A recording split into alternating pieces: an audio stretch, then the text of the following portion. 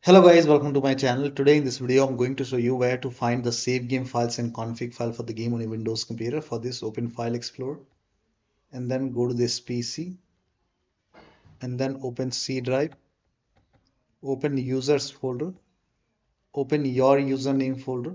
Now open app data folder. If you don't see app data at the top, click on view, select show and then put a check on the box which says hidden icon, hidden items, and then you should be able to see app data folder. Open this folder, open the local folder, find voyage folder, open this voyage folder, saved folder, save games folder, and this is where you can find the save game files.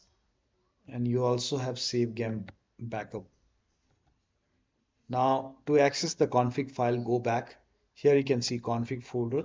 Open this config folder, open Windows folder, and here you can see game user settings. You can open this file. So this is how you can access the save game files and config file for the game on your Windows computer. So that'll be all. Thank you so much for your time, and please like this video and subscribe to my channel.